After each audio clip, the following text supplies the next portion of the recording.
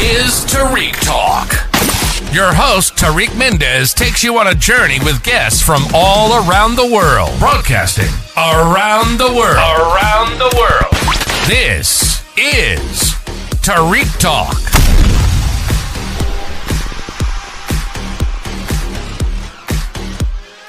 All right, hey guys, today I'm with Shakirra Torain. How are you, Shakirra? I'm doing wonderful. Thank you so much for being here. Of course. So excited we got to link up and do this podcast episode today. I know, long overdue. I know, right? And we're not with the waka waka waka. Hey, Shakirra. We're with the Shakirra Torain. Yes, and baby. that's no period. So do you want to start off by telling us a little bit about yourself? Yes, my name is Shakirra Torain. I grew up in Brooklyn, New York. Shout out to Brooklyn. Right now, I'm an entrepreneur. I have 3 businesses. One, which is my first business that I ever started, was Terrain Republic. So Terrain Republic is more my creative directing and my producing for editorial or commercial products for people or like clients in the fashion, beauty, lifestyle, and luxury industry. Oh, well, that's amazing. And how did you get into that? Because that's so diverse. Ooh, long story. So when I was a freshman in high school, I guess some scouters came to our school. I went to Bayard Rustin High School, by the way. And I was just sitting there drawing anime. Oh, wow. Inuyasha. Yeah. And a guy stood over me while I'm drawing. Yeah. And you know, you like, can I help you? Can I help you? He's like, that's really good. Long story short, he just put the card down. He was like, come to an interview. We're interviewing new for an internship program. I didn't know what it was. He said, just come through. And I'm like, 9 times out of 10, when you hear that as a child, you're like, wait, is he a stalker? No, but I told my mom. Yeah. My mom couldn't make it, so my grandmother took me. Oh, that's very sweet. And then next thing we know, the address led us to Marc Ecko Enterprises. No way. Yes. So I went in the door. There's Marc Ecko. One of my mentors, which was Damon Butler. Oh, wow. Nell Daniels. And they were the ones running the C program, which stand for Sweat Equity Enterprises. Oh, wow. So it was a nonprofit organization for kids in high school, teaching them how products are made. That's amazing. So I got in, and I learned so much there. How the products are made, the presentation. They schooled us on everything. I work with a lot of companies in Sweat Equity Enterprises, working with brands like Radio Shack. One of my favorite brands that I work with was Nissan. Oh, wow. My mentor name is Brian Thompson. Shout out Brian Thompson. Yeah. So that was honestly the moment to where I felt like, oh my God, I could really do this full time. And then afterwards, I was like, you know what? I've never been the type to work for someone else. So I was like, you know what? With all my knowledge and I'm learning from these big successful people. I met the CEO from Skechers there. Oh, wow. I work with Frog Design, being in that program, Best Buy. Even people from Victoria's Secret, they used to give us a concept, tell us this is what we want.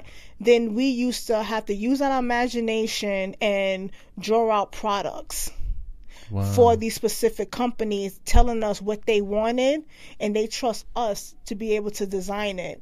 And remember, we're in front of marketing execs, vice presidents of these different corporations, because that's how it really is. When they tell you to design something, you have to sell it. Yeah. Why this product's going to make money. They put us through the ringer, but that's why I got so comfortable talking to people. And, you know, sometimes people get intimidated by people that have money. I was like, I learned so much in that program, and that's where I got my head start being in design. That's amazing. And do you feel like growing up in Brooklyn, because I was born in Brazil, you know that, but I always admire people in New York because I always feel like growing up in New York, you have access to so many things and you grow up at it, I think, much faster than any other country. Yeah. You know what I mean? Like, I feel like kids here are so much more smarter than anywhere else I've been. Like, they're just so they adapt things faster. You know, they're like street smart and book smart. Do you think being from Brooklyn kind of like guided you almost at being that spot at that like exact perfect time? Honestly, yes. Yeah. Because Brooklyn, New York, like I was born, you know, I'm Aquarius, and my birthday's February the 1st, 1991. And growing up in Brooklyn, it was so diverse. Everybody played together. It didn't matter what race, what creed, what religion. Everyone was just one big happy family. Yeah. If you had problems with one person on the block, you had problems with everybody on the block. So being around people and individuals of different nationalities and cultures, it really teaches you a lot, that you're able to have that dialogue and be like, oh, I didn't know this. Oh, I didn't know that. And you may not agree, but we still have that respect. And one thing about me, you know, a little black girl from New York, I love Asian culture because I used to watch Asian movies with my grandma from 36 Chamber of Death with Gordon Liu. Oh, wow. I grew up with Jet Li, Donnie Yen. Oh my God, yeah, Jet Li. Yes. And I used to watch anime with my aunt. Shout out Shamika King. Oh, shout out. Yeah. And we used to watch Adult Swim. That's what all Cartoon Network. I remember. That's what I used to watch. Like even after school at 3 o'clock, what's it called? Toonami. Sailor Moon used to come on. Dragon Ball Z reboot. Oh my God, Dragon Ball Z. That was like my go-to. Yeah, exactly. So I almost felt embarrassed because, you know, me being a black girl is like, oh, you know, I wasn't black enough growing up. And that used to bother me with my self-identity a little bit, because I'm like, oh, you know, they see you as one way. Yeah. But when you're the opposite, they're like, why you act white? Yeah. That used to bother me. Just being in art in general and drawing and stuff like that. Wow. I felt so different. Yeah. And that's why I was so quiet. I didn't like to talk to anyone, 'cause I feel like they didn't understand me. Growing up in Brooklyn, being around different cultures really helped me grow up in a sense, being able to have conversations with other mature individuals and learning about different things. So I think, yes, growing up in Brooklyn really did help me develop a self-identity. You know, most people don't have that, but I'm grateful to have that. That's amazing. Well, two things. I think that the fact that you like anime from such an early age, and then that helped you get the opportunity with Marc Ecko. But then also it reminded me of the story. We were talking about this before we started the podcast. That girl from Danity K, you know? Remember Dawn Richards? Yes, I remember. I was watching a little like doc about them, a documentary, and then she was saying how she was drawing anime, and then it was like all girls, and it was called Danity Kane, and then like, you know, the record label saw it and then said, oh my gosh, this, like, we want this to be the name of the group. Yep. But that's so funny that you say that, because it's always the people that I think are so futuristic and, you know, business savvy that are always the ones, like, from an early age that, you know, are different, but then, you know, that helps them in the long run almost. You know? Most definitely. Like, I love anime. I still watch anime to this day. You know, a lot of people think that, oh, you know, anime is not a cartoon, by the way. Yeah. They have adult dialogue in there. And just the stories, like, sometimes it's really weird that you could relate your life to an anime character, because they go in deep. And one thing about anime, they don't discriminate against talking about real life issues that happen today. They just do it in an animated form. You know, that was my safe place, you know. And drawing, anytime I was sad, depressed, I always went straight to drawing. Oh wow, me too. Because it allowed me to create this little bubble, you know. No one's not judging me. I'd be in a room by myself drawing for hours. Especially after my uncle died, when I was in, I think middle school. That's where I started to draw a lot. And do you still have like some of the drawings from that age? My grandmother do. Oh, that's so sweet. Yeah, my grandma. Every time I drew a picture and I dated, she has like this. This like a binder. Wow. And she has all my drawings in it. So shout out to my grandma. Shout out, grandma. Yeah. She. One thing. Then another thing. My grandma. She really taught me to learn how to keep memories. You know. It didn't matter whether it was a diploma, if you got certified in anything, graduation, it all went to her. Wow. Is she a Scorpio? My mom's my grandmother. Yeah. My grandma's what, October 6th? Oh, I don't know if that's a Scorpio, but I do that. We're like, that's like a Scorpio thing to like keep track of memories and everything. So, so she always collect everything. That's amazing. And my mom does the same thing too. Oh, that's even better. Because I'm very irresponsible when it comes to like birth certificates and stuff. So my mom, my mom got that from her mom. It's just like, listen, like, here, take all my paperwork. And I'll just ask you for it later. That's so funny. That's a very like millennial thing, right? It'd be like, you ask your parents, oh, like, I need my social security card. They're like, what do you need it for? Yeah, exactly. Even though you're supposed to have it and be an adult about it. That's like if you need anything, the grandma, mama got it. You know what's so funny? Because like in Brazil, like we put all of our, unless you have a safe, like for the really important stuff, but like diploma, like birth certificate, whatever, we put it like underneath our bed. Did you ever hear about that? Yeah. And I had like Jamaican friends that do that too. Like I remember we were like we were talking about this, and they said, oh, we just like keep it like in our parents' bedroom but underneath the mattress, so they lift it up every time you want it. You put the mattress on your head and you start digging through it. Actually, see, what's so funny that you said that? I seen like now with TikTok and Instagram, they do a lot of like there's spoofs that you could relate to when you was a child. I seen a video with the parent. They said parents be like at the bottom. What you need from here? What you need? And they have all the paperwork and the document in between the mattresses. Yeah, so that's why I was like, anything I asked for, I asked my mom. Oh my gosh, that's so funny. That's amazing, like to go back and treasure those memories. Do you ever like go back and look at your previous drawings? Yes, I do. Just recently, because sometimes when you create something and you date it, once you date it and you put that stamp on it, it's like going back into the future. All these memories and these you remember how you felt when you drew that. And that's why a lot of people, I feel like, take artists for granted.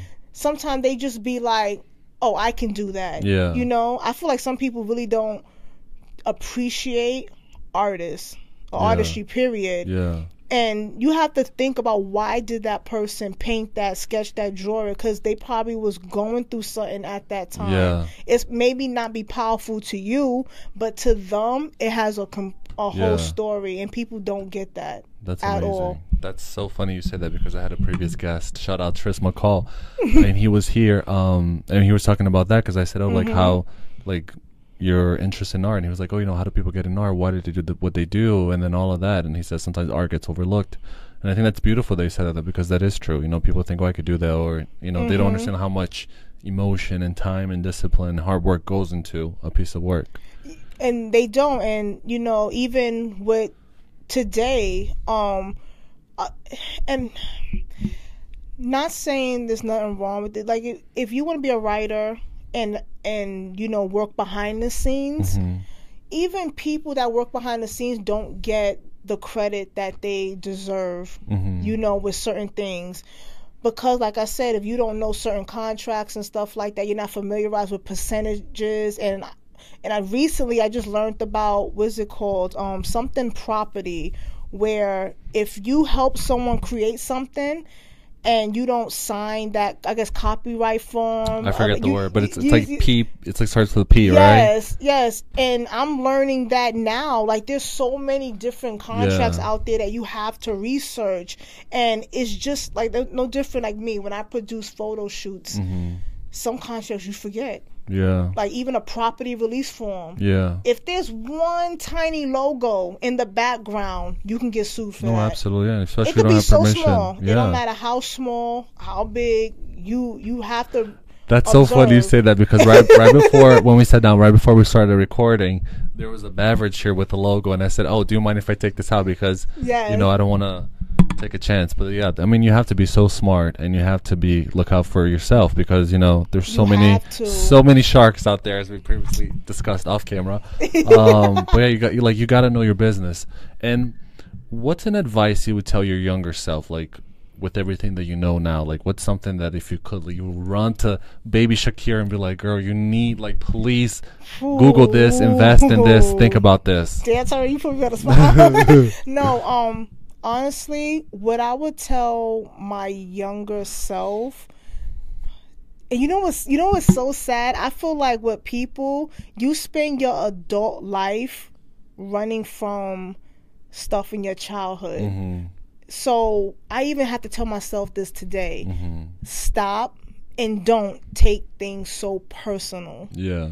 When I was younger, oh my God, I took everything personal. Don't disrespect me. Me too. And this, that, and the third. But then you end up realizing that silence is the biggest, you won the battle ever. Like, because I feel like all that energy you put in yelling and screaming, and it's like, damn, I just wasted so much energy. What did I get out of that? Nothing. Because time is the biggest luxury, I think. So, like, when you get to be, the happiest people and the most, like, how do you say, like, conquered people in the world, the most carefree people. Like, if they don't agree with you, they're like, okay.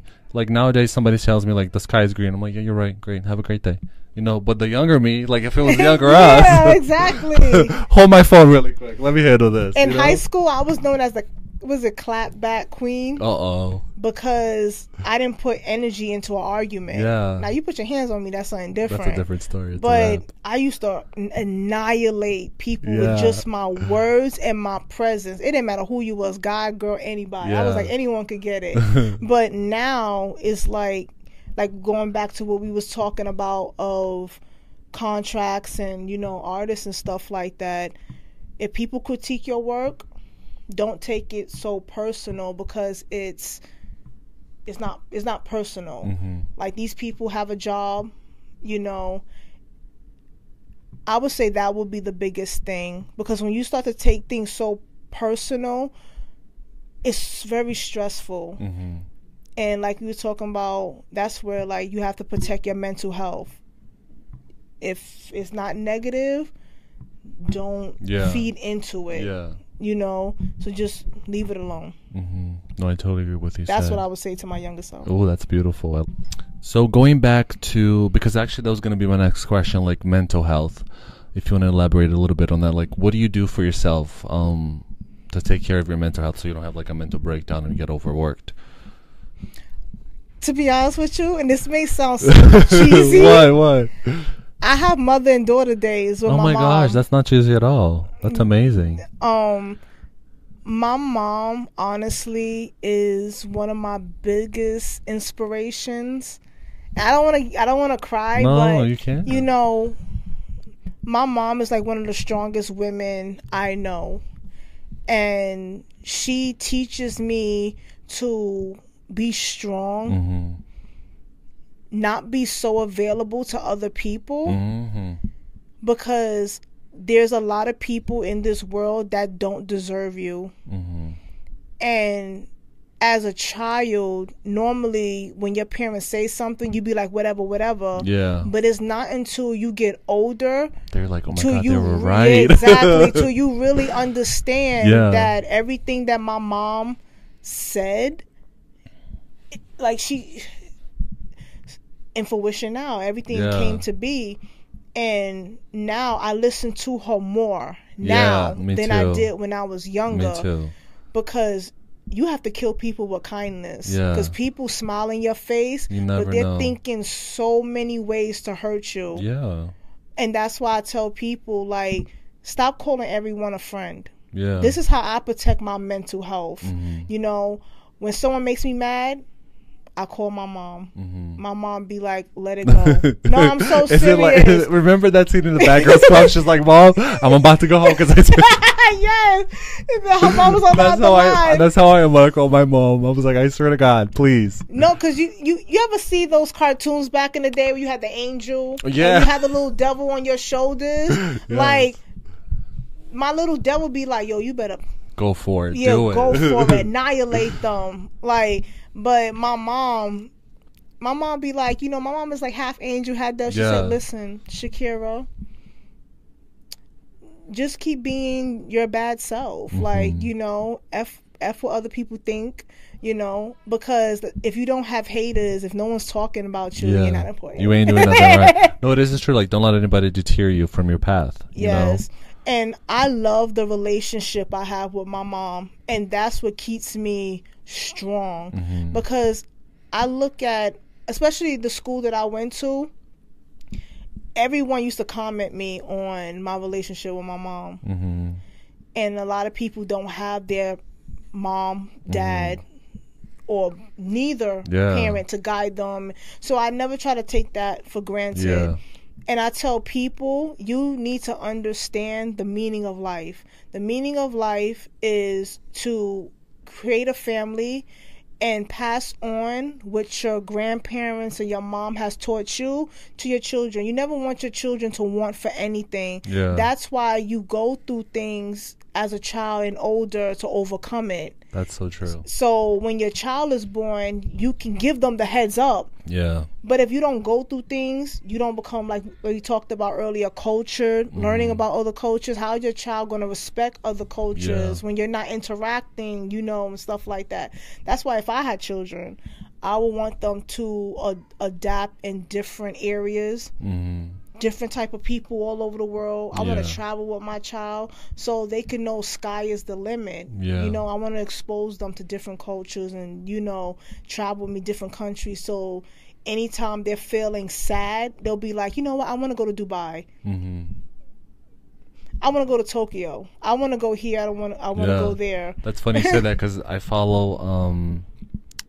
I forget her name, but she does like traveling, and she's always joking. She's like, "Oh, therapy is this much money, but so is a round trip ticket to like Bali, for like a good mental health day." But it is true. I love that, and I love that because I have a good relationship with my mom too, and I call her like all the time, good and bad. Mm-hmm. But I feel like a lot of people, I think it's so weird when people don't. Like when some of my friends, it's like they're so standoffish, or they're like, "Whatever, mom," you know what I mean? Mm-hmm.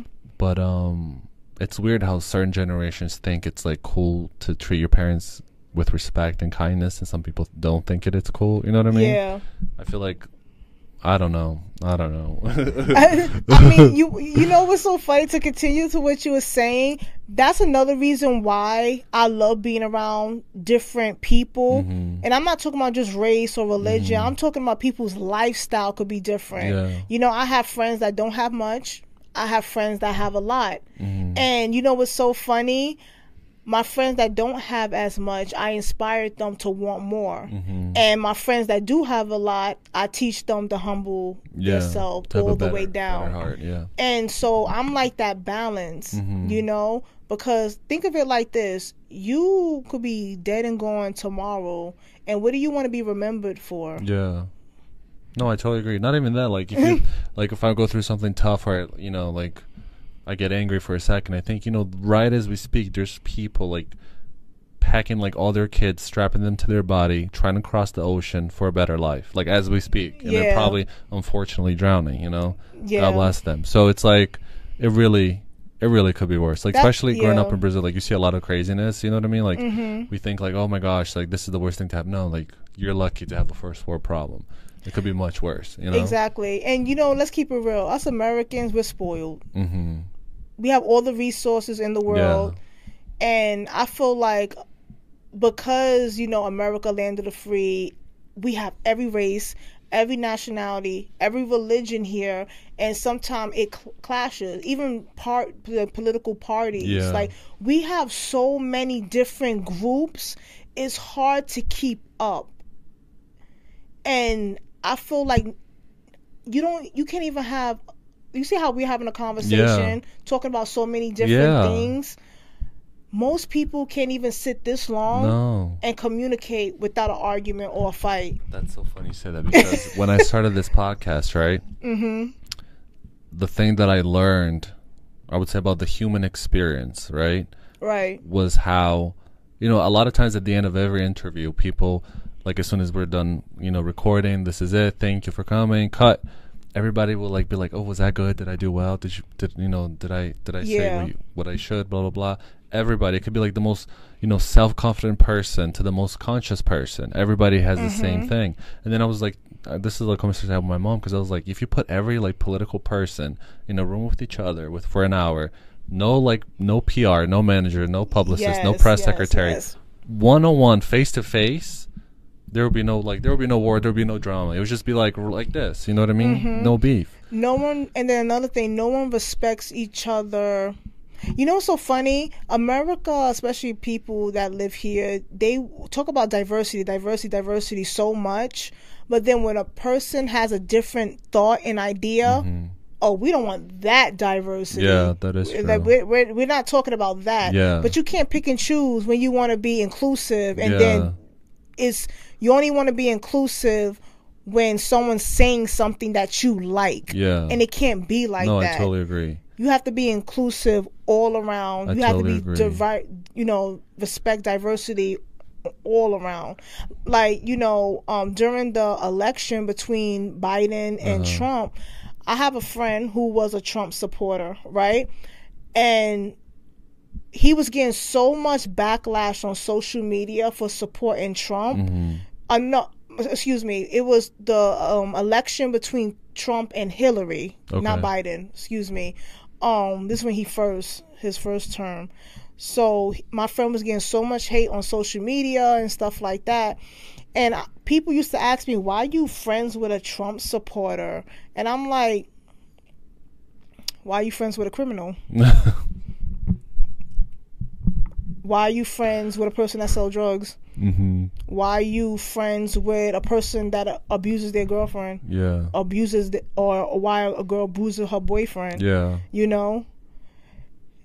Trump? No, yeah, because I feel a lot of people, I feel like nowadays people, it's all about, you're not listening to me. I'm going to keep talking. I don't care what you think, and you're going to agree with me. So it's just like it's almost like two bullets trying to go at each other. Yes. You know what I mean? It's crazy. And, and I remember he asked me one time, not asked me, I told him, I'm like, you're my friend. He's been there. My friend been with me through it all. See me at my worst, right? Just because he has a different thought process than me, I'm not going to be like, oh, you're a Trump supporter, the hell with you. No. Let's keep it real. There's a lot of stuff that Trump said that people agree with. They just don't agree with how he said it, And I might get flack right now for even saying that, disagreeing with some of the stuff he said. But at the same time, I respect my friend, who he is as a person. I love him. He loves me. And, we have a respect for each other, and I feel that's very important. That's how you know when you have a true friend. When you guys agree and disagree, you argue, you fight, you move on. Yeah. You don't linger. And a lot of people that say they have friends, they really don't have friends. I tell people, is this person friends with you because you might know more people or have more followers? If they're just your friend for one thing, when something really bad happens, let me tell you something, you will know who your friends are when you are at your bottom. That is true. That's how you know when you have good friends. And I feel like that's like one of the things I like about New York is like people will put away, people are always busy going to where they gotta go. But as soon as you need help, people will stop, help you up. You good? All right, let's keep it moving. You know what I mean? Yep. And how do you, in regard, going back to mental health, how do you unplug your mind? Because you have so many businesses going on. You have so much to do. You're in charge of so many things besides having a great relationship with your mother. Do you ever do for example, no phone days? Are you even able to do that because you're so busy? Do you unplug sometimes? I'm glad you asked that. That's one of the main reasons why I wanted to start my own business, because you're allowed to do that. Yeah. When you work for someone else, you're on their time.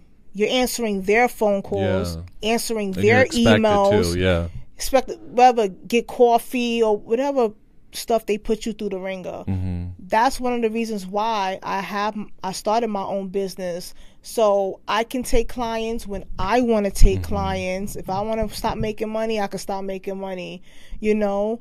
But you're always gonna work harder in the beginning. So when you get to that level where you start hiring employees.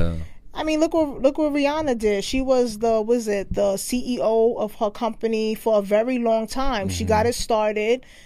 She don't need to be there every single day, you know. Yes, she's gonna still make the decisions, but she let someone else handle, you know. She got it to where she needed it to be. Now the person that, you know, she gave that position to knows her, understand her, how she likes to market her brand, you know. So there and you I go. think that's part of being a good leader, knowing when to step down and let somebody else lead, but also, you know, keeping tabs and everything. Do you remember that interview Fat Joe did that he was talking about his entourage, how he had like 30, 40 people with him, all his friends, and then he said him down, he's like, listen, fortunately, I don't have money anymore, so I don't know what you guys want to do. And then he said only 3 of his best friends stayed around. They're like, don't worry, you're still our best friend. And this shows you how people are like that. You know, kind of like, what do you call those little things, like bloodsuckers that like you get on your, like when you're hiking or whatever. But it is like that, and you really got to watch out for yourself, because it's a lot of sharks out there. It is. And God forbid, like, you know, you end up in a conservatorship like it has happened to some very talented, nice people. And that's another thing I tell people. If you really want to protect your mental health, stay away from mental people. When I say mental people, I'm not talking about the people that can't help how they were born. I'm talking about the people, the negative, the people that's always putting you down. Or everything down. Like, nothing is good enough. Or I'm bored. This is whack. Let's go. You know exactly. What I mean? The person you know how you could just, like, people's energy and be the vibration off, you can sense it. It's like when that person, you ever been in a social setting with your friends, right? Y'all all laughing, and then when a person walk in, like in your it's like area, somebody slapped in the back of your neck. It's like you feel like the music stopped. It's like like, and then that person just bring an aura, and you just be like, it's okay, just who negative energy. You? But it's funny because when you pick that up, I feel like 0.1% of the population of the planet have access to this, and I'm very much like you. Like, I can always tell people's energy right away, and I always tell my friends, like, watch out for Shadi. I'm telling you, I don't know about this one. They're like, no, you're just being annoying. You're picking on them. I'm like, no, I'm telling you. And then like a few months later, what I exactly predicted and said about that person's character comes to light, and people are like, how did you know that? That's so crazy. Like, you know, who told you? I was like, no, I sensed it. I told you. You know what I mean? Yeah. You know, because we're all like vibration. We're all like water, let's say, you know? Yeah. And you feel it. It's just like, but it's so good to be with people that are like, I would say like, haven't gone through things in life like you have, and still have like a optimistic point of view. Because like sometimes I'll be like, you know, be like out in the city walking around, and then everything, their mindset is just happy.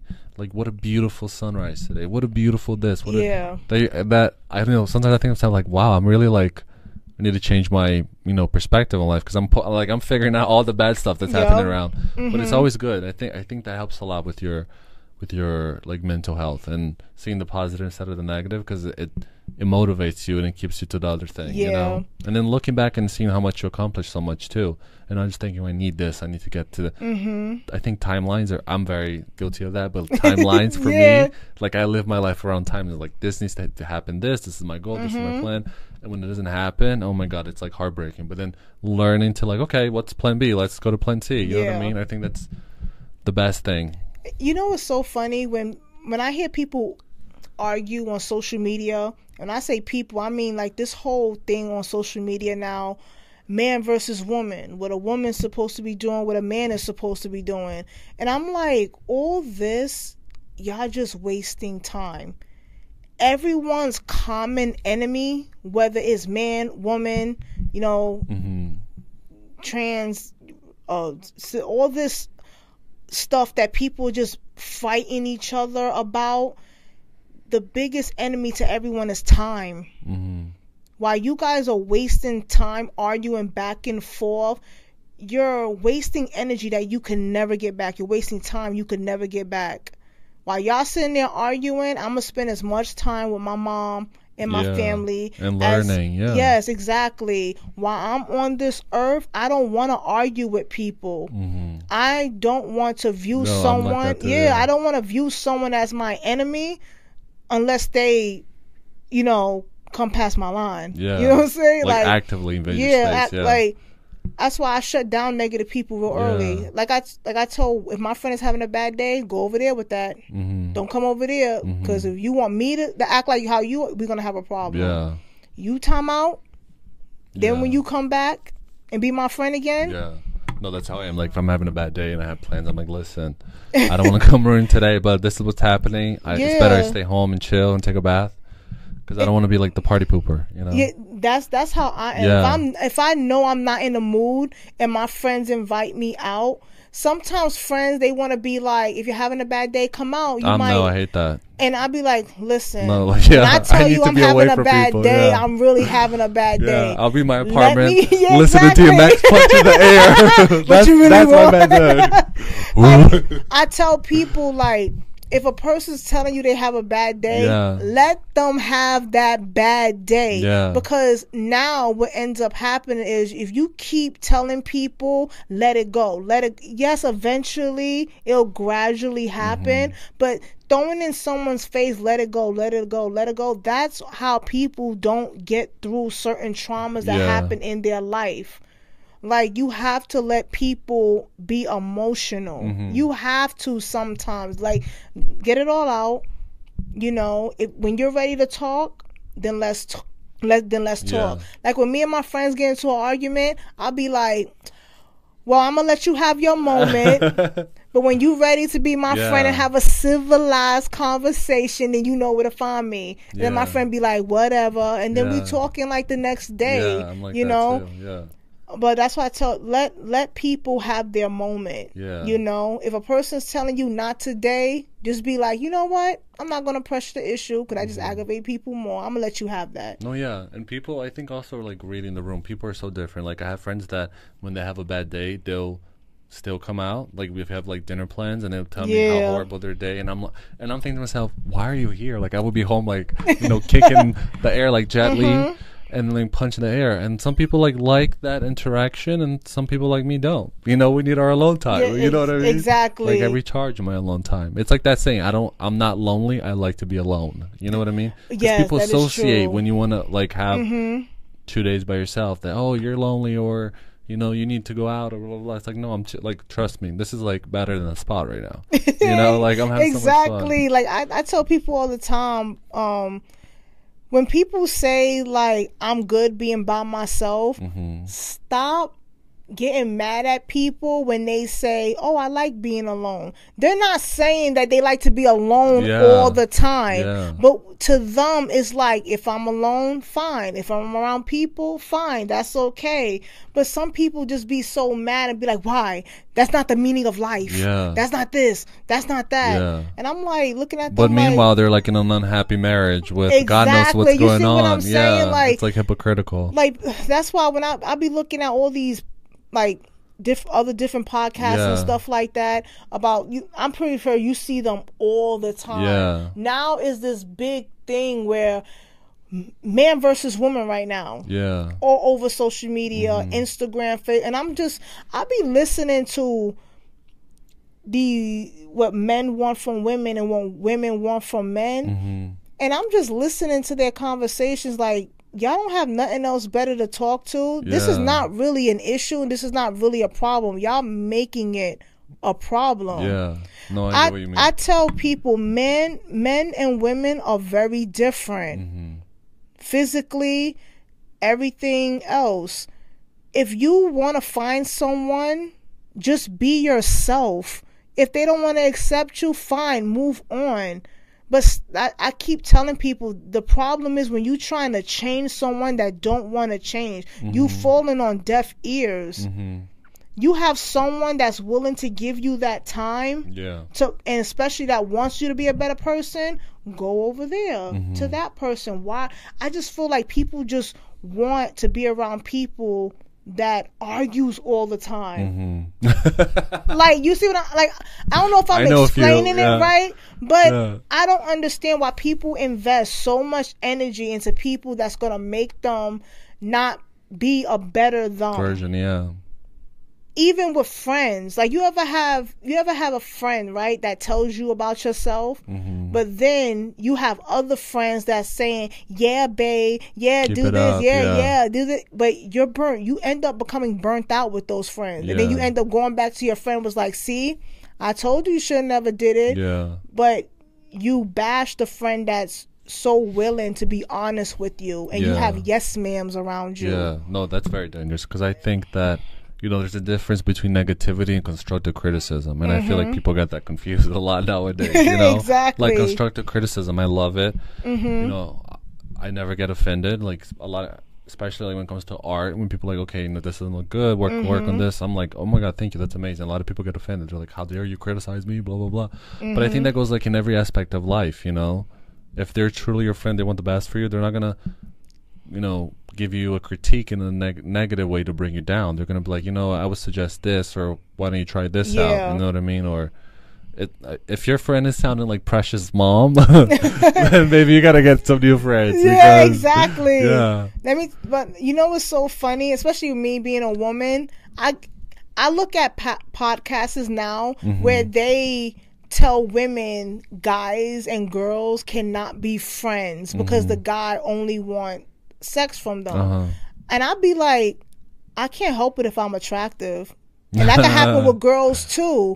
In this day and age, I could have a girlfriend that low-key wants to be my girlfriend, not just regular friend, my girlfriend. So in this day and age, it works both ways. You see what I'm saying? But we focus, that's the problem. See, women focus on the small things so much. Exactly. We were talking about how, like, you know, our minds go for like 2 minutes. What do you wish you could do? But then it goes back to reality and what you can do. You can do. But now, like, I always used to be like, oh my God, I wish I could just like grab this person and throw them across the room, right? But now I always think like myself as on a conveyor belt. You know how they have conveyor belts on the factory? Like, and then like each section gets something done, and then you get like thrown in a box and you're ready for shipment. That's how much time we have on Earth. Like, when you think of yourself as like disposable meat almost, you know what I mean? Like, we all got like what, like a good 80 years if we're lucky in this planet, you know what I mean? Exactly. That's not a lot. Like, am I really gonna spend caring time about what you think when who cares? Seriously, you know what I mean? Just eye roll and keep it moving. Because I'm not gonna lie, I have more, and you know, people may, although people on Instagram may get like, I have more guy friends than I do girls, right? And I see a lot of guys be like, oh, I bet you if you call them up now, they would want to, you know, do you or whatever. And I'm like, okay, and I have girlfriends that would want to do the same. So it is what it is. But one thing I've learned about myself having guy friends, they actually taught me a lot about other men and to what to look out for. You know, if you don't, honestly, I feel like if you don't have a positive father figure or just a positive male figure in your life as a woman, sometimes you do need positive men that's in your corner telling you the real. And I tell people all the time, like, I felt safe around my guy friends. They never disrespect me. Never. And I tell people, maybe it's the type of men that you're around. You know, because my thing is, if you're going to sit up there and say, as a woman, I can't have guy friends, that's like you saying everything that women has been saying about men for why they're dogs. You see what I'm saying? It makes no sense. I know a lot of good men. You're reminding me, you're on TikTok, right? Yeah. Have you seen that videos that girl, the lady that goes sprinkle, sprinkle? Yeah. Yes, I see it. I seen that. I seen that. But it's so true. Like, I think it's so important for people to like look at different perspectives, even if it's something you don't agree on. But I feel like as human beings, as long as we're not harming each other or attempting to harm each other, let people live. You know what I mean? Everybody can have a different perspective. Like, I love, like, when I moved here from Brazil, people would tell me, "Oh, go back to Brazil, blah blah blah. You're immigrant, don't belong here." Like, I remember I used to get so offended and argue, but then after a while, like, you get so desensitized. And I remember thinking, okay, we're both young. Like, we're young kids in elementary school. Like, obviously, he hears that from somebody. So I remember, like, early age, I used to be, like, so curious. How did you get this point of view? Like, who told you this, right? So it went from, like, getting angry to being curious and getting angry later. You know what I mean? Yes. A lot of people sometimes would be like, oh, I heard this, so I seen this. But then when you get to the root bottom, it's just like misinformation. You know what I mean? Misinformation. Yeah, and a lot of times people don't even know what they're defending. Like, they don't even know. Like, when you keep asking questions more and more, they run out of answers, you know? Because I feel like people... Sorry to interrupt. Like, sometimes humans don't have that much in their life. They just need a problem. And they need that mission. You know what I mean? Exactly. And if you figure that out soon enough, then you can just avoid yourself a lot of headache. That's... You know what's so fun? Continue to what you said. See... I always tell people, like, humans, we're animals. Yeah. So, being said, we could be very tribalistic in a way. Yeah. Because if you think about it, it starts when you start school. Yeah. You know, everyone picks a certain clique that they vibe with. You know, not saying the nerds, the jocks, like that movie Mean Girls, like, you know, survival of the fittest, you know. So I always tell people we're tribalistic by nature, and that even goes to where you could have two people that don't like each other, but because they see you as a common enemy, they'll become fake friends. Yeah, to hate on you. Hate on you because they have a common enemy. Yeah. And I tell people I tell this to people all the time. And going back to we talked about friendship too. There's a lot of people who are friends and only friends out of convenience. Yeah. That is true. Not have no genuine friendship. Like, if you're only calling a friend for them to do a certain service, then that's not your friend. Yeah.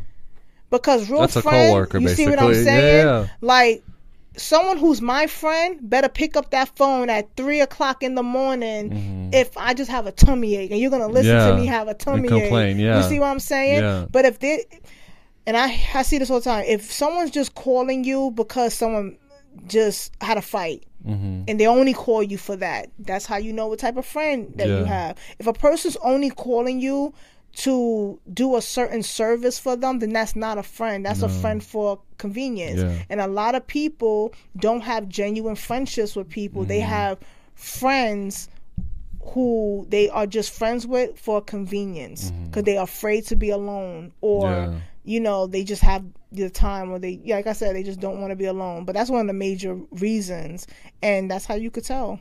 That's amazing. That's so good that, you know, I think, like, I agree with what you said, but I also wish that I knew this sooner, you know? And you know what I mean? Like, it would have saved so much headache and time. And what's something, like, if you could go back in time and tell yourself, like, something business related, like whether it's like a business strategy or like the business side of handling your business, what would you tell your younger self? Like, if you go back in time, just to save you a lot of time and headache and money, to be like, hey, you know, read the contracts, read the fine print, you know, protect yourself.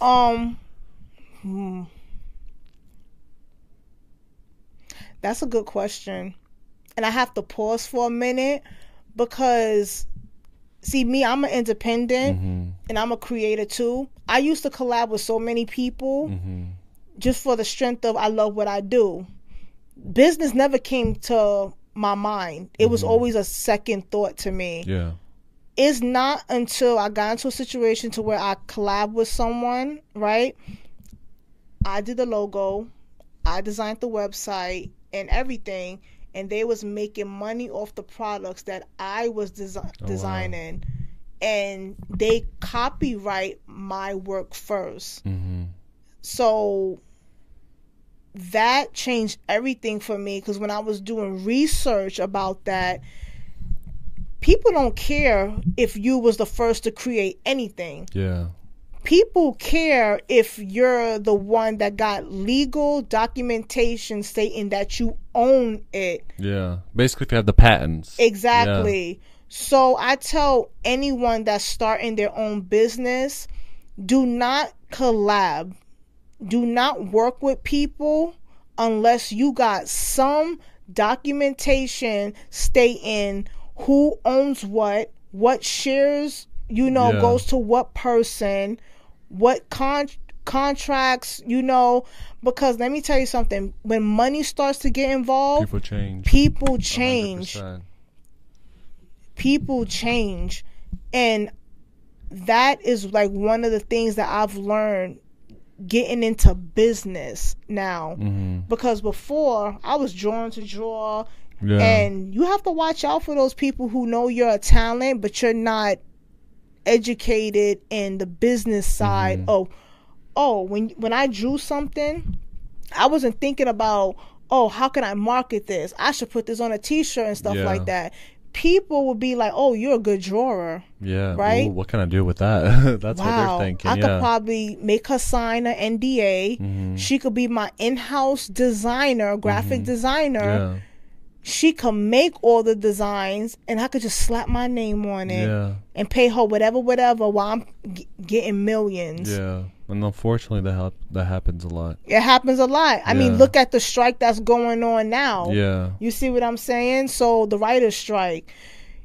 It's so sad, and it never dawned on me. It's like, damn, people that work behind the scenes and make these stars, and I'm going to say it, these stars what they are, and make these artists sound the way they sound, these writers, and the people that hold up the camera, for the people that hold up the lighting. It takes a team. It takes a village, and people don't understand. You see what I'm saying? That. Yeah, like, it takes a village. Unless they get into the business themselves, or they start something that has to do with that environment. Exactly. They don't understand how many people are relying on the talent.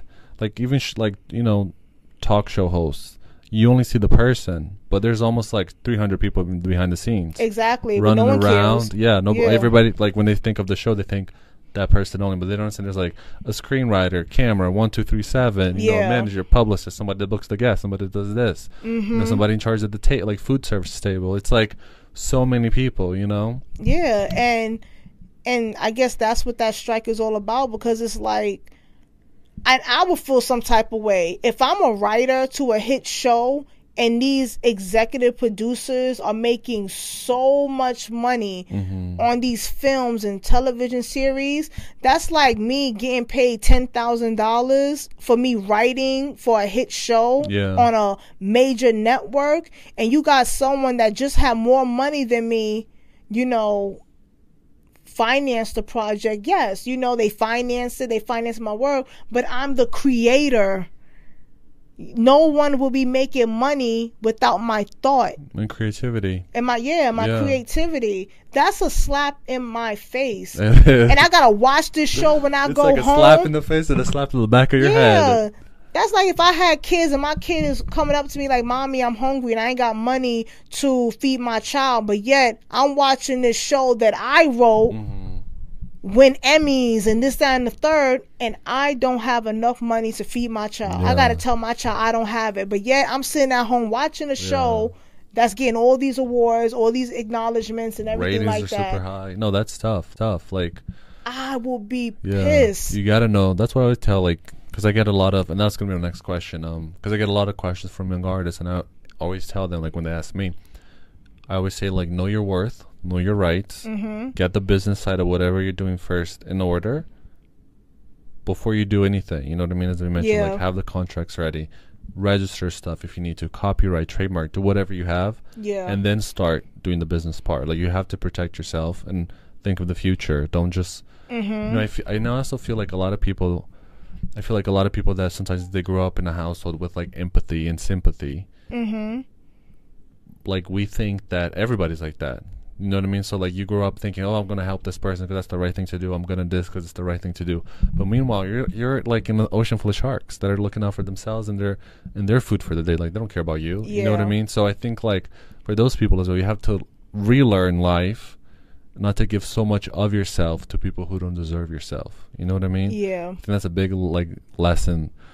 We sound like we're in Oprah's Soulful Sunday right now. I know, right? But no, but you want to know something? Like I miss having these conversations. Yeah. I feel like I haven't had a conversation like this in a very long time. It's been a minute. Because everyone be so uptight now. Yeah. And and another thing too, I'm a very talkative person. I felt like nowadays I don't like interacting with people anymore because people could say, oh, be yourself. Okay. Yeah. I was going to be myself anyway. Yeah, I was going to be myself anyway. Yeah. But what ends up happening is I'm myself. I'm just, saying my beliefs and my opinion. But now people want to discredit you and assassinate your character as a person overall. Like, people make mistakes, right? Yeah. And I always tell a person acknowledge their mistake and they could say, I'm sorry.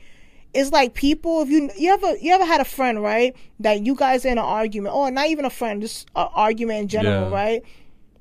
You're trying to explain to this person why you're upset, and they're just looking at you like you're crazy. Yeah, exactly. Like they're looking at you like, what did I do? Yeah, like what are you talking about? But then they're talking about how they felt in a situation. How could you feel something when you came after me first? Yeah, no, I understand.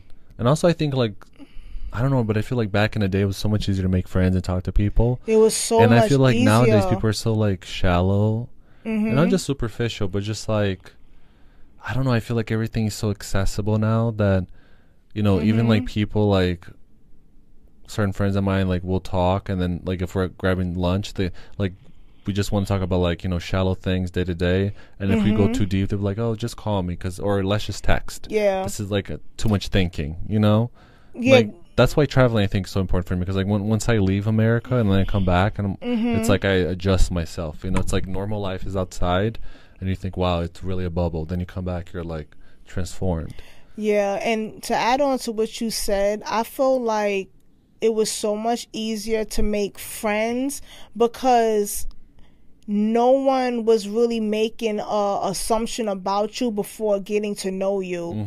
If you notice with social media, everyone thinks they know a person. Oh my God, it's like a double-edged sword. You see what I'm saying? Yeah, it's like me growing up, if I didn't know you, I'd be like, oh, we have more dialogue. Yeah. Where did you grow up and stuff like that? It's like now with social media, people look at you by how you dress, and so they just, oh, she's a B, or she looks mean. Yeah, or there's too many selfies. They think you're what I mean? Like you're selfish and conceited. And not even knowing that maybe that's her job, or maybe that's his job, or, whatever the case may be. That's the problem. People think they know people by one interview, by one photo, and they're already judging. No, it's like everything, like data gets consumed at such a fast rate, and people don't they don't even listen. Like say if they want to understand somebody or an incident that happened, they don't listen to the whole interview. They're just so ready to bash. They'll give 10 seconds. That's it. That's why people don't make albums anymore. You notice like it's just single, break, single. Because people don't have like the attention span. Like it's like, and every day gets short. Even like I noticed lately on TikTok, before people would do like a whole story. I was like, this happened. Oh my God, I can't believe. Boom, next video. Yep, and that's another reason. I think Beyonce said something like that one time. Like she said, no one really. If I can remember, I forgot who was interviewing. She said no one does a body of work anymore. Yeah. Like they just do one single, the single becomes hot, and then they do another single, just that fast cash. But that actually burns you out more. Yeah. If you really think about it. Because, see, this is why I tell people Beyonce is smart as hell, right? Beyonce saved probably so much money and not that much marketing of the Renaissance. She put it out. Yeah. Everybody, all her fans was doing the work for her. Yeah. They became the visuals. She put all that time into her tour. Yeah. And she made more money probably from her world tour than probably album sales. Not saying that she wasn't going to make any money off her album, but she always gives more. And that's why she's one of the greatest entertainers of all time. I don't care. Yeah, exactly. I don't care who's going to fight me on that. She's like, what? Top 5. Should we do a top 5? Yeah, we're gonna I'm do scared we're gonna get yeah, we're gonna get those. Who's your comments. top 5? Who's my top 5? Like the greatest real talented people we're talking about. Who? You don't have to number by order. You could just say like a shuffle mix. Yeah, up okay. to you. No If you want number. Okay, I'm not doing numbers. I'm just gonna say, okay, is this everyone mix? Yeah, it could be a mix. Yeah, doesn't have to be in order. Who? As I said, you know how you be sweating. Like let me. Okay, and music. I would say music. And, yeah, we have to be and music. Living today, right? Could be dead or living. Greatest of all, yeah. So. Okay, then I would say Michael Jackson. Like I would say Michael Jackson is one of the greatest. Whitney Houston.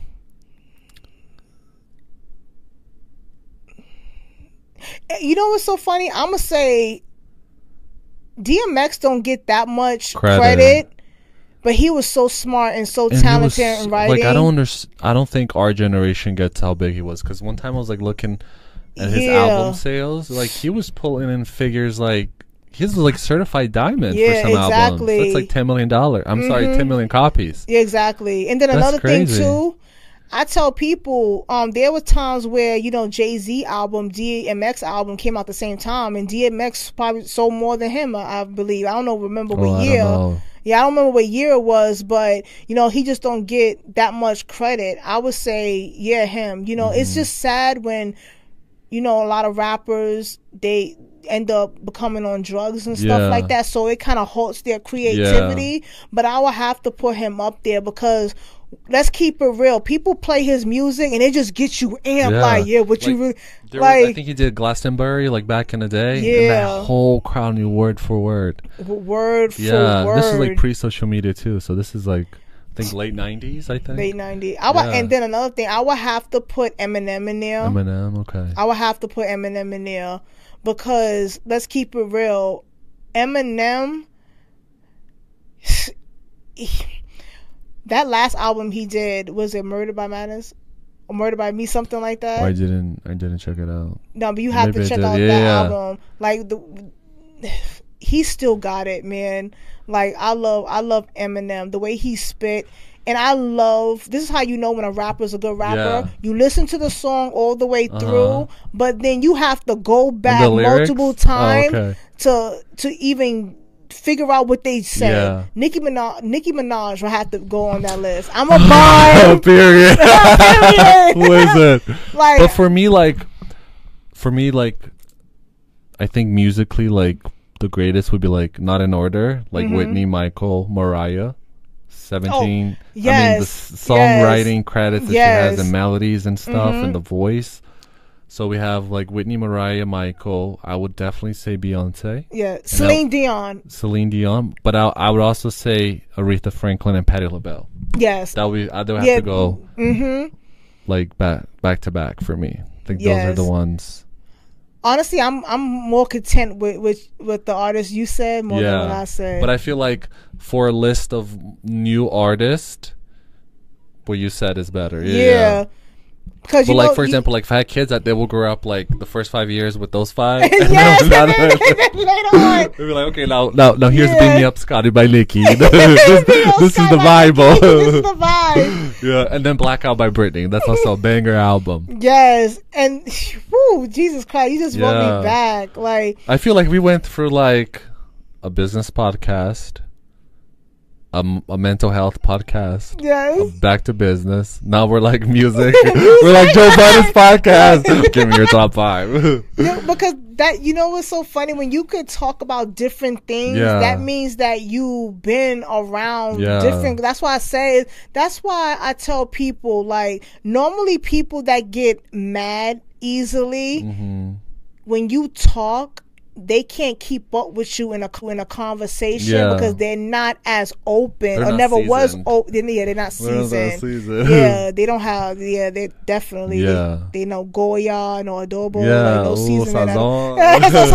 Because like, do you like, for me, I love reading books, like the physical copy of books. Like whatever I do has to be like the physical. I don't like the electronic, unless it's electronic work or music or a podcast. You know, if you can't have it in physical, but like. You remember, like, being a kid, like, getting your little allowance money for the week, running to the record store, buying the physical CD, running back, opening the book, looking at every lyrics, reading the thank you, and then listening to the CD. Like, it just slaps different, as they say. And speaking of, like, talking about going in the past, I still got my Barbie dolls. No way. I still got. Your grandma keeps them? No, it's actually in my closet. No way. Oh, my gosh. Wow. I still got all my Barbie dolls back in the day. That's so funny. I even have 2 dolls, Barbie dolls from the international collection that they did, where they have Cleopatra Barbie and then Russian Barbie. Oh wow. Put it in exactly. Oh like, my God. You know, you should reach out to Christie's. They could do a whole auction. Who knows? Because those go up for a high value. I even got my Spice Girl dolls. Way. I didn't know they even made those. Yeah. That's amazing. Oh my God. My God, Spice Girls were like... I even got the Spice Girl lollipop that I saved. No way. Yup. That's crazy. I still got my PlayStation 1. Oh wow. You know, I still have my Sidekick. I love my Sidekick. To be honest with you, they need to bring the Sidekick back. Imagine the Sidekick. This is what I tell everybody. Imagine the Sidekick. The screen, touch screen. You flip it, and you have a physical manual keypad. It just hits different. Yes, exactly. Like, and this is your idea. Yeah. So if they do come out with it, they better give you a percentage. Because if they're bringing back the flip phones, you know, but touch screen. Exactly. Yeah. The Sidekick was everything. Oh my gosh! Like the Sidekick was it. It was like a BlackBerry and an iPhone together. You know. The only phone I wasn't excited about when it came out was the Boost Mobile.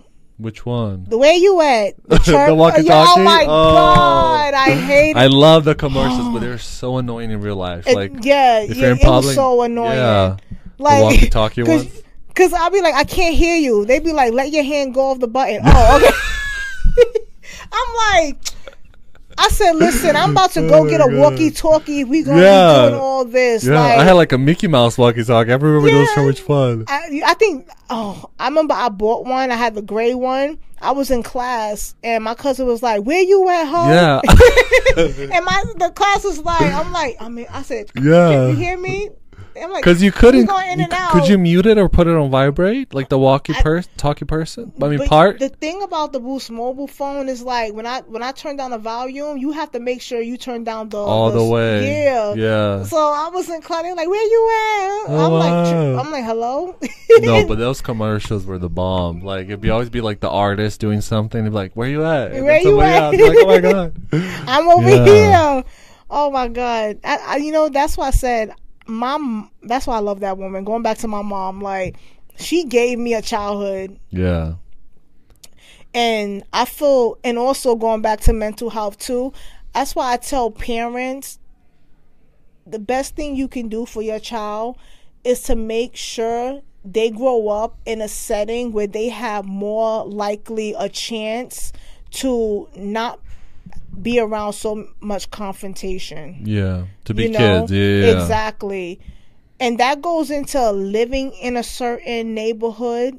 Because when you live in a certain neighborhood, you got to go to a certain school. That's And I understand parents. You do the best that you can. We good. But sometimes you do have control over certain things. Yeah. And I just feel like kids are having kids now. Oh my God, babies having babies. Yeah, Didn't Tupac say that? Brenda's got a baby. Brenda. No, it is true. And we have like a few songs in Brazil, like Funky, that goes like bebê tendo bebê, and it's so true, you know. And it's just like lack of governmental planning and resources, because this shouldn't be happening. It's like 2023, you know. Yeah, exactly. But you want to know something? And I may get so much hate from this, but it's the laws that we have in place. They're not really strict enough. That's why I say, like us Americans, we are spoiled. We get away with a lot of stuff.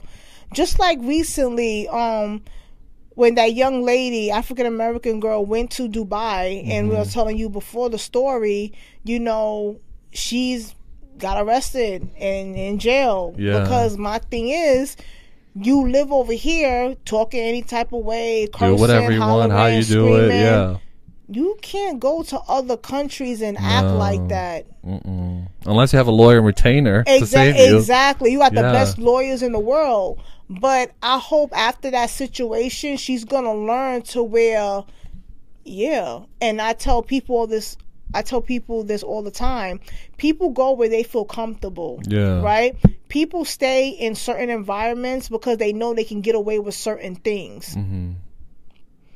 Because they know how they talk and how they act is not going to be tolerated somewhere else. Yeah, that's true. You see what I'm saying?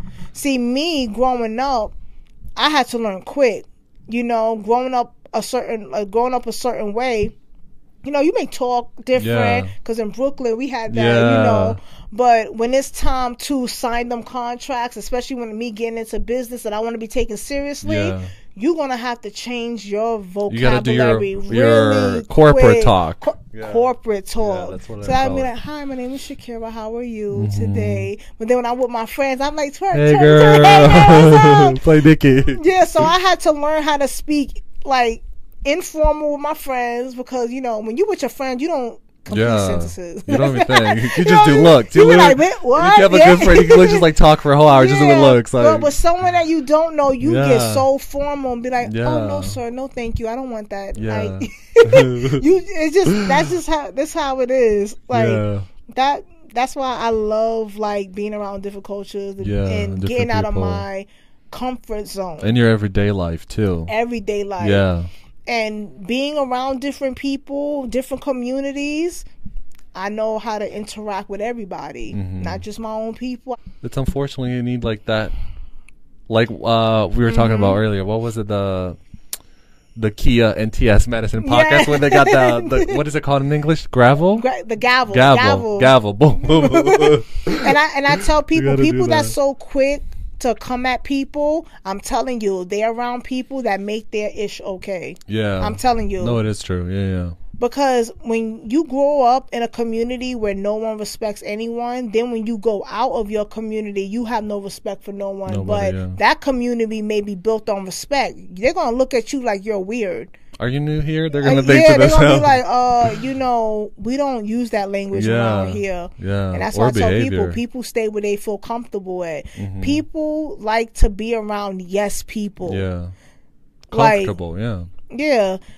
But sometimes you may be around the wrong group of people that you laughing early because you know what I'm about to say. Yeah, like that's why that's one of the reasons why I love my mom. Like if I smelled a certain way, like my mom be like, "Yo, we wasn't put some deodorant on or whatever like that."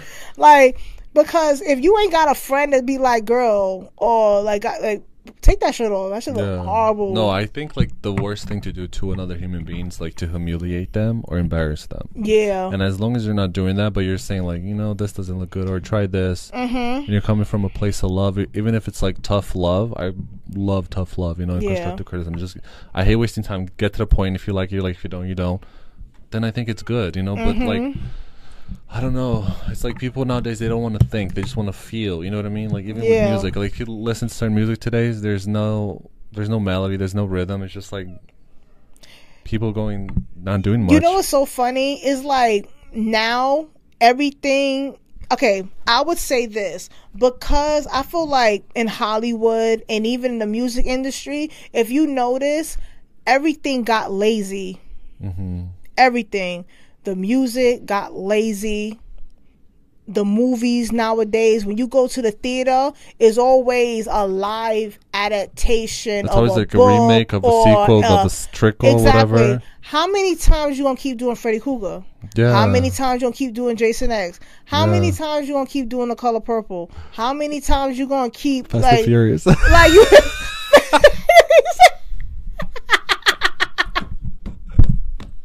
No. Why did you see that video on TikTok where that actress was like, "Why are you guys making so many superhero movies? Like, it's getting old, guys." Yeah, exactly. But like, you're in a you? movie, exactly. but you're in a franchise of like 10 so far. Like 10, yeah. Exactly. You're in your own little like Marvel literally movie. cars are like flying into space. Like, how do you explain that? That's why I knew like you had to order. You had to order. Like, oh my god! And to be honest with you, that's why I missed was them two older gentlemen that used to critique movies back in the day. Two older gentlemen. Something I think what's his name? Ecko. One of them. There's like these two gentlemen that used to critique movies. Thumbs up, thumbs down. Like on Rotten Tomatoes. Something like that. We need critics to be brutally honest. You know who I miss? Joan Rivers. Like sometimes like so funny if John Rivers was to talk like how no. cancel, get that down, cancel. Oh my god, like I mean some things were like, oh my gosh, but it's like that crazy sense of humor that you don't take it personally, you just enjoy it. Like Monique. Like I feel like there's certain people they cannot get canceled. Like Monique cannot get canceled. You know, exactly. Because she comes from a place of love. When you come from a place of love, you can crack as many jokes, and you know what I mean. Because it's lovingly. It's not bitterness or hatefulness. When you joke to humiliate people, then you gotta go. Yeah, you have to go. Like you could. Like that's why I say you have to be careful, especially people that you're friends, but they really haters. Yeah, low-key haters. Those are like the most dangerous people to know. Yeah, it's people that's in your circle that really hates you. Yeah, no, those are dangerous. They're not a vibe. I don't mess with those type of people, but like I said, I'm not dealing with that, and that's why I tell people like you have to be creative. Like what I said before. The music industry got lazy. Because if you think about it, in female rap today, right, the reason why Nicki has become one of the most successful rappers of all time, you see how I didn't say just female rapper, because what rapper that was rapping back in the day with Nicki that's still rapping now to this day? Nobody. I mean, really think about it. You gotta think about it. Like, you mean like they were in a feature with her? Okay, I would say this, right? Look at all Nicki Minaj videos that she ever done with rappers from back in the day. Are they still rapping now?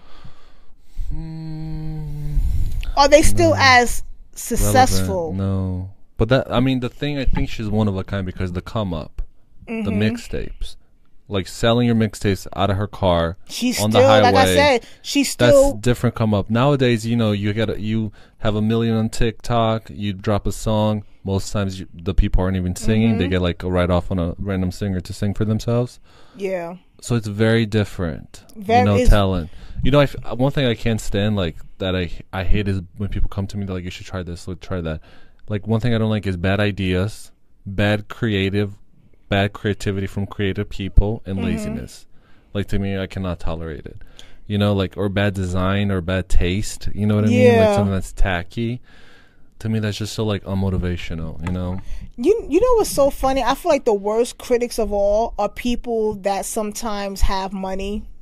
Because what ends up happening is they think just because they rise to fame that their critique is valid only on the strength of because they have money or because they are famous. I don't like those type of people. I don't get when people critique something that they haven't done themselves. That doesn't make any sense to me. Like, exactly. how are you gonna? If I'm a rapper, the only people that could are rappers are people that push their pen and write raps. Push their pen, and that's why sometimes when I look at a lot of these bloggers that talk about rappers nowadays and who's the better than that, why don't you become a rapper? You tell me how easy it is. But I'm not going to talk about something I have no knowledge in. Once you understand certain things in businesses, you can read through the fine line and see what payola is. Because there's a lot of payola going on all the time, everywhere, even as we speak right now. You know what I mean? There's, yeah. And I like I said. Wait. Can we talk a little bit more about the Torain group that you founded? Yes. So the most recent business that I'm developing right now is in the beginning stages, Torain Media Group. So basically, I created this business because I noticed that a lot of creatives in like the fashion, beauty, luxury, and lifestyle industry, they have the content, but they don't know where to put it and where to place it. And I tell any small business the most expensive thing in your budget is going to be advertisement and marketing, but you can do it at an affordable price that's not going to cost you a lot, because it's okay to start small. And I tell a lot of business that you have a small business, you can't go to a big corporate PR company. They're gonna charge you like $10,000 and up.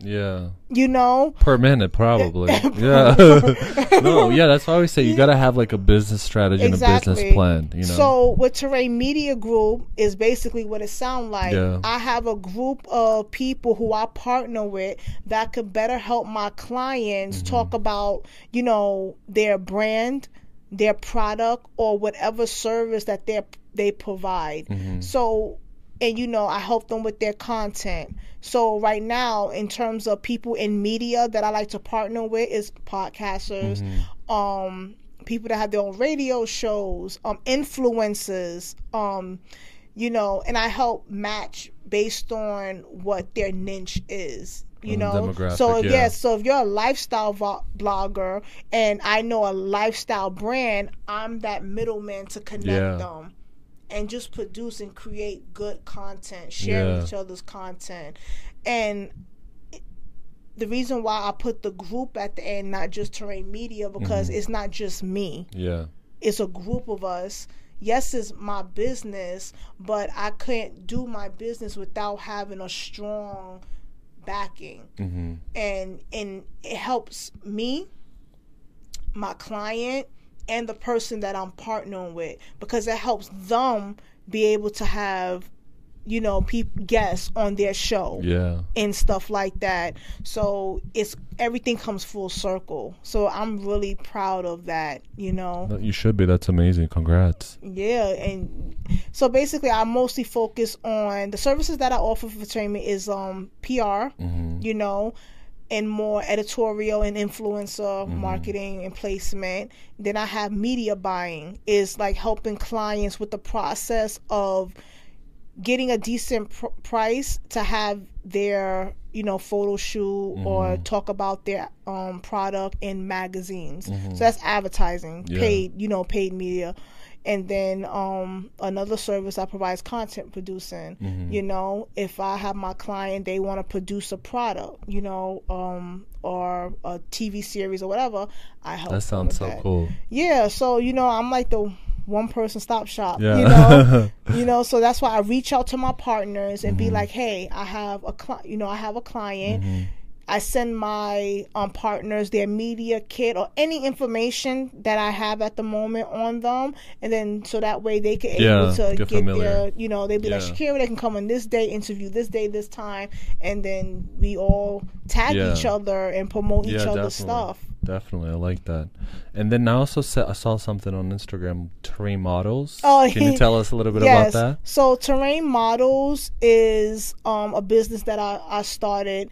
Realistically, it's underneath Torain Media Group. It's like an umbrella. Right? So I would say Torain Media Group is like the parent, and then I have Torain Republic, which is just the creative, like the sister companies, and then Torain Models. So with Torain Models, what I do is mostly I'm a scouter and a mother agent. So more model management, not a model agency, because that's two different things. I really help models build their portfolio so that way they can get into those major, modeling agencies like Elite, Select, Wilhelmina, Ford, DNA models and stuff like that. Because like I tell models, you spend so much money dealing with these amateur photographers, and some amateur photographers is good, but at the same time, you really want a good body of work to be able to show them that. And somebody trustworthy behind you. And all these scams with let me build your portfolio, give me 15 grand. You know? And because I work behind the scenes, I hear what a lot of casting directors used to say. When I used to help produce fashion shows, New York Fashion Week, I hear what the casting director says. Yeah, what they're looking out for. Her portfolio, her comp card. This little stuff that happens behind the scenes that people don't realize, especially with models. That people won't want to work with you based on your comp card. No. When I was a kid, I was doing TV commercials and we had comp cards. And I remember my first comp card there was too much information. It was too busy. It was too much. And I remember it was like a Disney commercial and I got turned down for it. But I remember having these certain things and, like a commercial portfolio, like a more high fashion pictures. You know what I mean? Like depending on the customer. But yeah, it's very complex. Because I always tell people, you ever seen a model, right? When you do your model digitals, that's your most naturalist form, right? They judge you on that. But sometimes modeling agencies will look at your model digital photos and be like, he can't do high fashion. But they're saying that because you have no high fashion photos. So they don't know, No, it's crazy. People cannot visualize things. Like a lot of people too hard in the world. For them. Yeah, so that's why they always say, go bareface, no makeup, very simple, a tank top and jeans, because people want to see what they can do to you as the canvas. Exactly. Do you mind telling us your Instagram and website, please? Oh, God. My Instagram is Shakirra Torain, NYC. Do you mind spelling it for us? So it's SHAKIRRATORAIN NYC.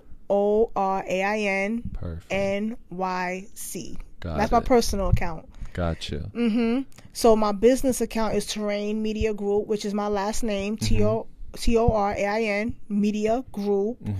And when you follow that account, it has all my other businesses attached there. So you can just click. So we can just go to one and then follow all the other ones. Perfect. Else. Same thing for the website? Same thing for the website. Can you just list the website just in case? So it's www.torainmediagroup.com. Perfect. So if anybody's listening right now and they need somebody, a creative director, as talented as she is, please reach out as soon as you can. Reach out, honey. Period.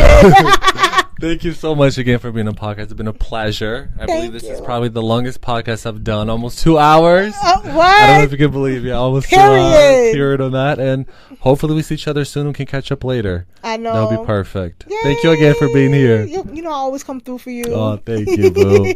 Bye. Thanks, guys. Thank you for listening to Tariq Talk. Follow Tariq Talk on all social media channels and check out the video interviews online.